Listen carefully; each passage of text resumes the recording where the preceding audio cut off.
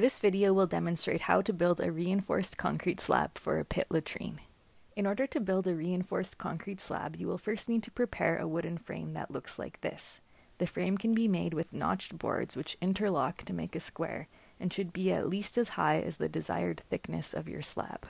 To build a slab, you will need the following materials. You can find this list as well as instructions for how to build a slab on our website, which is provided at the end of this video.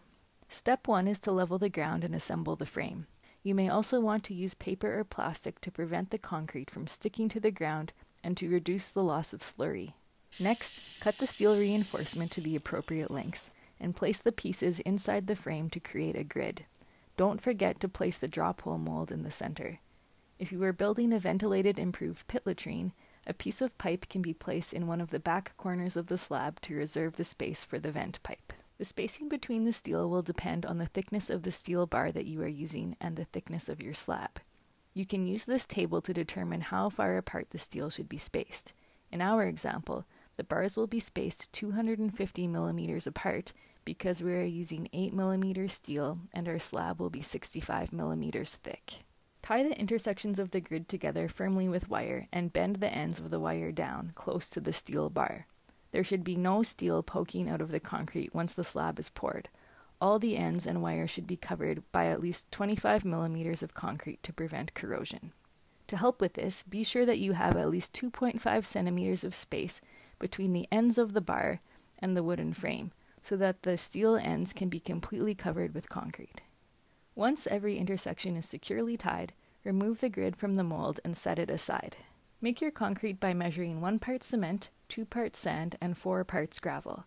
The amounts of material will depend on the size of your slab, but the ratio will always remain the same.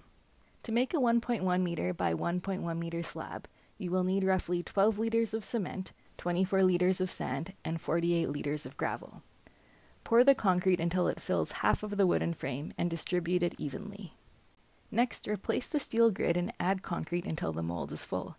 However, don't forget to oil your drop mold. This will make it much easier to remove once the concrete has set. Compact and smooth the concrete with a block of wood, shovel, or trowel. This will eliminate air bubbles which can weaken the concrete.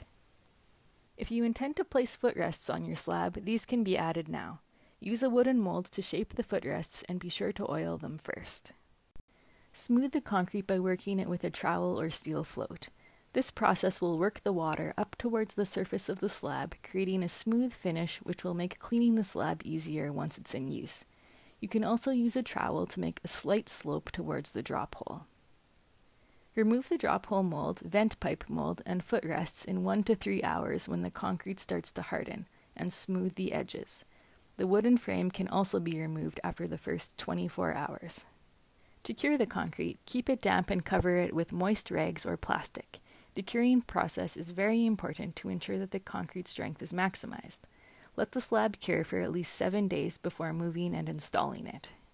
Thank you for watching this video. For more information about latrine design and construction, please visit resources.cawst.org or contact us at support@cawst.org to speak with an advisor.